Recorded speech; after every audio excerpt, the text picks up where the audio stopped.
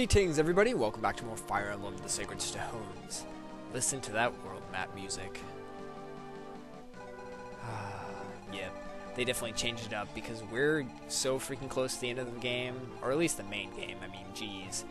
We're 2 chapters away, really. We have this chapter and then the final chapter, and that's it. That's the end of the main game, so heck, let's go and blaze through this thing, huh? According to legend, the sacred stones have sealed evil away from the world. 4 of the 5 stones have been destroyed, leaving only the last stone intact. The last stone must be protected to stave off the Demon King's restoration. Ephraim and company challenged the demons of Darkling Woods. According to legend, the original possessors of the sacred stones defeated the Demon King in Darkling Woods. His foul blood seeped into the land, corrupting every seed and every root. The once pristine forest was transformed by the flood of disease and venom. Legend says that the Demon King's corpse lies there still, not dead, but dreaming of when the last stone is crushed, and he will rise from his bed of rocks and worms and return to the surface. Deep within Darkling Woods, misshapen beasts roam in ever-growing numbers, as if answering some unheard call. That sounds sticky.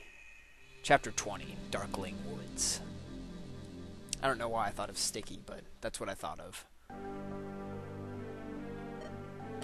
The time grows near. Hold. Huh? What are you doing here, human? You should return to your own kind. This is no place for you to tread. This is darkness's domain. This is desecrated land. That is why I've come. I have the power of the Demon King. I will save us all. Evil grips your heart. No, you've given your heart to evil. What a tragedy. Human flesh cannot contain the demon. It cannot control him. You think yourself safe, but your control slips. I see the madness eating at you. I see the beginning of the end. You're wrong. I do this of my own will. I will save Grotto's people. I had a vision. I saw my life traveling 2 roads. Down one, the Demon King conquers both my body and soul. Haven't we heard this before? Down the other, I mastered the Demon King, and with that power, I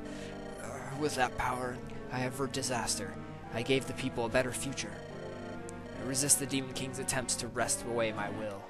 I saw this, and I made my decision. I walked the second road. You fool! The Demon King has blinded you to his true wish. How can you not see it? He's had you since the moment you first held the Darkstone. He's been hiding within you, luring you deeper into the shadows of his heart. He commands you and remakes you to suit his dark design. You're wrong. You think yourself unchanged? You think yourself the master? I see only more evidence that the Demon King commands you now. Can you not sense? It's not true! I will save everyone. Think back. Remember. Are you truly the man you used to be? Would you justify war and murder to bring about peace and justice? Remember who you were, and tell me if you are still yourself. All of this matters not. I know the Demon King has claimed me. It is not important. Not if I can save the world. My own soul is irrelevant. It is as I feared. You will not give up this madness. I am Morva, the Dragon King who guards the entrance to these woods. I do not have the ability to save you. All I can do is destroy the demon that coils around your heart, to prevent the further damnation of your soul. I can only grant you eternal sleep. I cannot sleep. I have not yet. There is no taboo I will not break, no sacrifice I will not make. You are beyond reason. Therefore, I too must do what I was born to do. As if it was in that ancient battle, you will die here, Demon King. Well. Random last-minute character. This is awful darkness. I know, I can feel it too. This is Darkling Woods. It was here that the heroes met the Demon King when the sacred stones defeated him. I've heard the lingering energies of that battle are the source of the monsters, but I never imagined it would be as bad as this. It's worse than before. It's grown so much stronger. Simply standing here is a struggle, but we don't need to worry. My father is here. He'll take care of everything. Your father? Over there.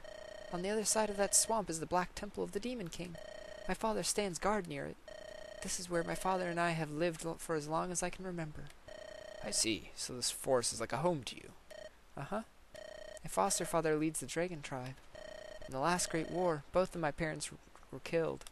Morva took me in and raised me as though I were his own child. So that's how you came to live here. My father holds back the monsters that are born in Darkling Woods. He's so strong and so very gentle. One day I hope to be like him. Oh! What is it? Princess Erica, Prince Ephraim, we're under attack. Again. A horde of those foul beasts is headed straight for us. Are you well? If you're ill, we should get you to... No, it's nothing. I'll fight with you. I'll fight and we'll drive back the Dark Children. Look at them all. Jeez. Uh-oh. Ha ha ha ha. I'm leaving this to you. As you wish. Please proceed with the rites of resurrection, sire. Alright, let's pick units. Alright, we're back. Oh, I guess you can't really see it here, but we actually, here we go.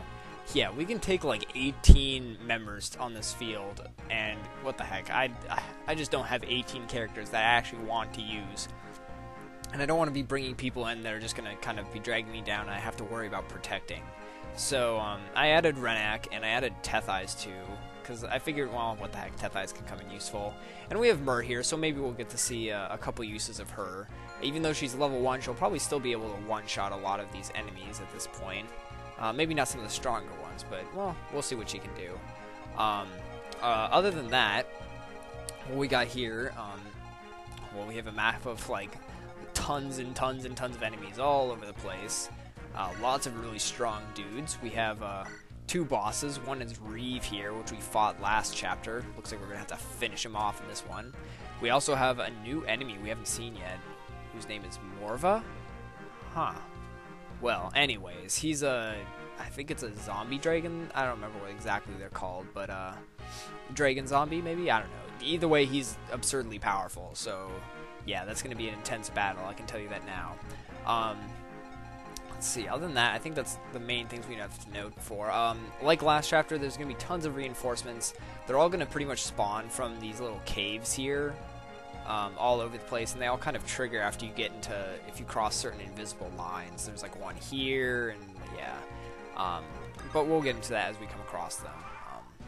I could start off here and send my flyers over here, but, well, actually, well, you know what? What the heck? We've been kind of taking some chances in this playthrough, not pray-through, and what the heck? Maybe we can do something interesting. What's gonna happen is now that I head over here, we're gonna trigger some reinforcements from this what is it, the western cave over here. I think a couple death coils are gonna keep appearing for like 3 turns or 5 turns, something like that. But my flyers are actually pretty decent in terms of strength, so yeah, I don't know, we might be able to do all right. Oh, this guy's a Lance Reaver, huh?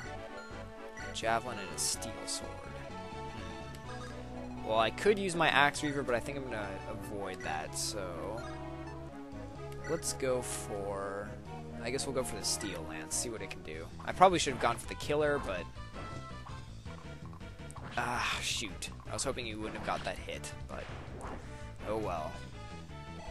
We still survived. As you can notice, pretty much every enemy on this map is promoted, except for, I think, these dudes. These, yeah.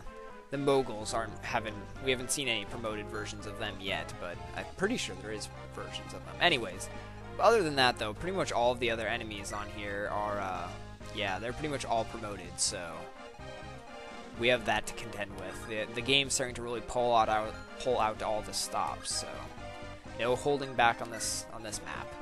So, with that in mind, let's head on up here.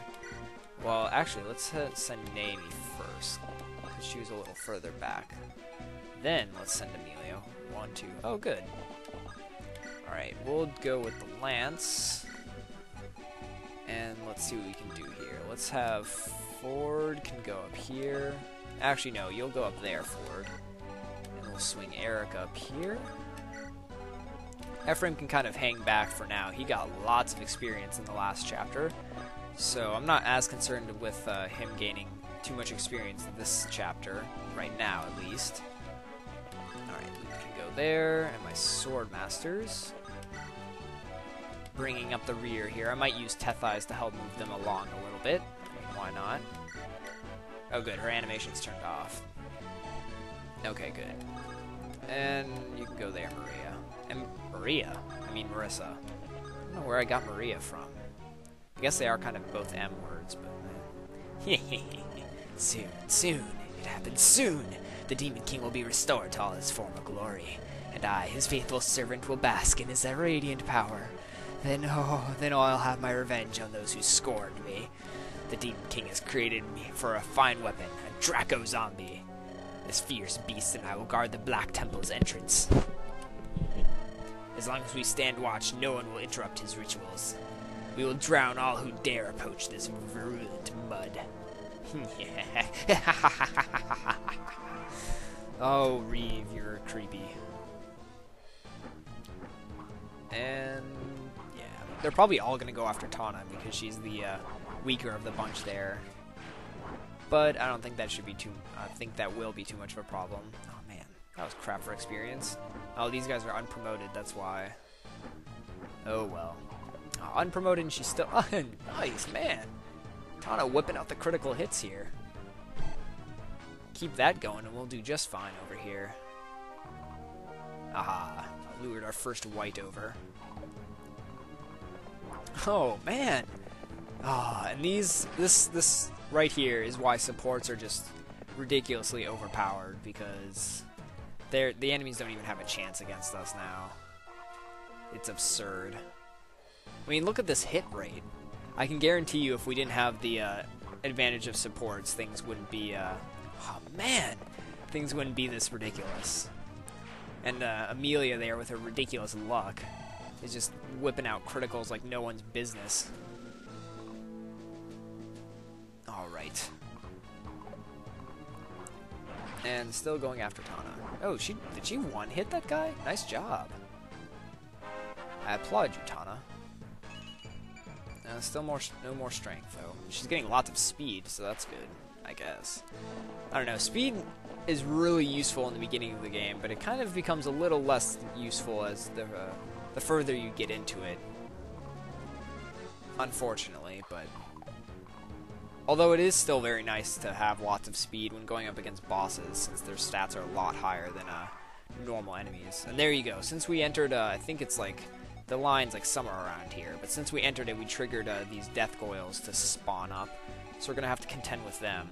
But yeah, the rate things are going, we're really not going to have a problem dealing with them. And Tana doesn't have any vulneraries on her.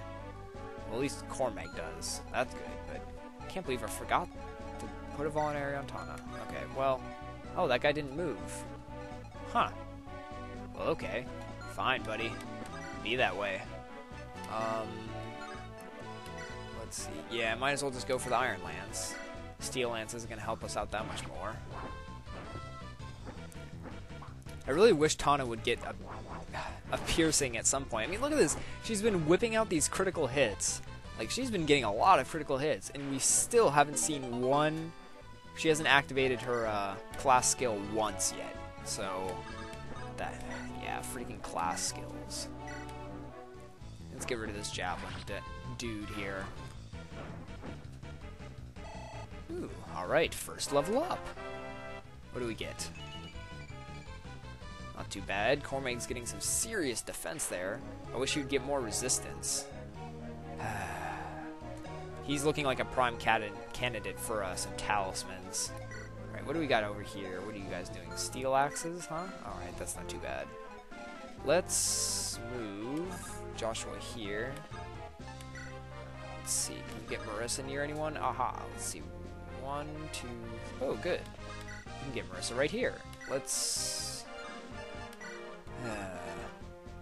Oh well, Iron Blade it is. I was hoping she might be able to one-shot this guy, but not quite. Nice. Right? And yeah, look at that. She's not even using a killer weapon, and she has a base critical of 32 right now. That's insane. Although I have to say, I think they kind of nerfed the Swordmaster's critical hit rate in this version of the game compared to the previous one. I don't know. It's just, I remember playing the last game in the series, Fire Emblem 7, the first one to come out in the US, and like, by the time I got to the end game, I had a pair of sword masters, and I could give them a killing weapon, and they had a critical chance of like 85 or something really absurd like that. Like, it was just like, holy crap, they would just, every hit they'd get a critical, and it was just insane. It was awesome. That doesn't seem to happen as much in this version of the game, sadly. But alright, anyways, enough talking and babbling. Let's get forward in the action here. Let's see, 16 versus 19, huh? We'll go for the sword. I guess that'll help too in case those axe users come after him, which they very well might. Alright, I wonder if we can get Erica to finish off that other dude. The bow user there. We get a steel sword. That's a random drop. Alright. Ooh, nice. Alright. Let's do it. Oh, critical hit. Alright. Man, we're just getting those all over the place. Again, freaking supports, man. Supports are the key to victory. Well, key to an easy victory. You can definitely do this game, especially on normal mode or easy mode. You can definitely do it without the use of supports. But seriously, they make things a lot easier and just so much less of a hassle if you can get a bunch of supports on all of your main characters that you plan on using. Definitely something I highly recommend doing. I'm not sure if I've shown this off, but you can actually check. You can't do it here. Maybe I'll show it for the next map, on the final map. But you can actually check to see who's compatible with who on supports if you don't just kind of know. The game actually will give you a list on your starting, when you're in your base camp, when you're picking units and stuff. You can go into support and actually check to see compatibilities and things like that. So yeah, there's that, which is pretty cool. I'm glad the game kind of did that, because then you're not just kind of fishing for random stuff and you're like, I'm not sure if I can actually do this or not. You're not like sitting there keeping two characters together and wasting your time. I did that the first time I played Fire Emblem. I just had like random characters next to random characters, and I was just confused, and it went horribly awry. I'm kind of disappointed that Tana wasn't able to finish that guy off. And all these axe users are starting to swarm us. Oh man. And ooh, we got to see a critical finally for the sword there. Nice. Not quite as cool as the ones in some of the other Fire Emblem games. I'm not sure I like the new sprites for the Rangers here. Oh man, another. Jeez, this is just insane how many criticals we're getting. It's almost unbelievable. Oh well, I'll take it. Oh, finally lured that guy out, huh? I probably want to take care of him quick, because I don't want him dealing or messing up Cormeg. Because Cormeg's resistance is crap. Alright. Yeah. No problem dodging that. And alright, doing good, doing good. And more reinforcements start spawning. I might send some another group of a couple people down here to help. Maybe my sword master, since my mounted units aren't going to be able to get over those mountains. Alright, anyways, let's do this. Let's do this. We get a critical hit anyways. I guess it really didn't matter, but whatever. Man, what was that, like 3 experience points? Jeez. Alright, Cormeg, finish this guy off. His 1 HP seems like a bit of a waste, but oh well. Probably should have checked to see what those death coils have, and if I need to switch equipment on Tana at all. Probably don't. Let's see, steel lances and javelin. Yeah, nothing to worry about up there. Then again, with those death coils, maybe my sword masters wouldn't be the best of choices. We'll see. Actually, I should probably send them up here next to where all these Centaurian dudes are. Alright, let's do this. Ooh, maybe I'll send Ross and Luke down there. I kind of like this idea.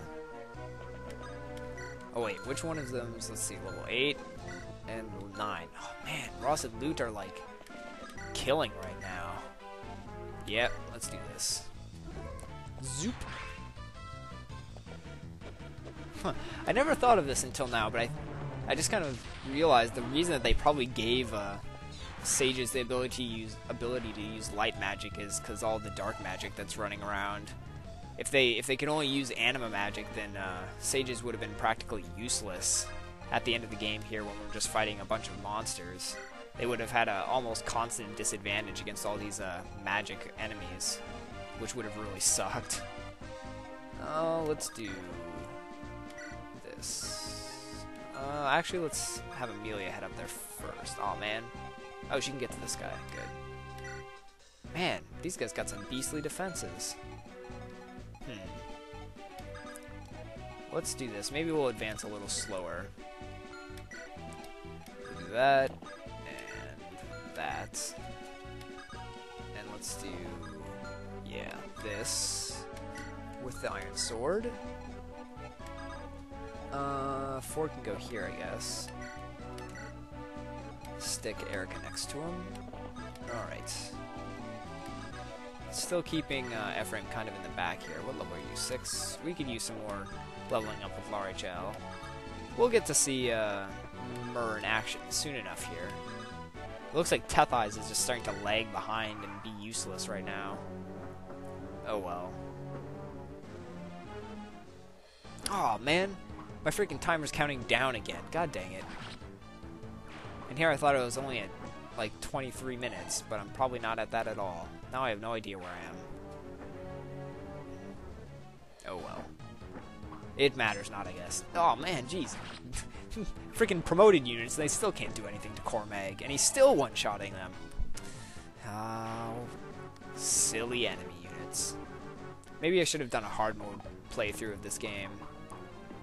The enemies would have put up a little more of a challenge, I think. Oh well. Maybe it's someday.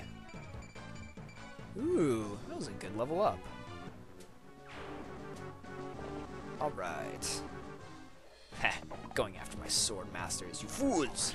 Jeez, they have better critical hit rates than my other characters, and yet they still can't get criticals. What's up with that? Come on, you gotta... Uh-oh. Ow! Oh, thank God. Oh, that's what happens when you don't pay attention. I had a mini heart attack there. That could have been terrible. Oh my God. Oh man. Freaking random sword slayer. Oh well, Amelia's still kicking ass here and taking names.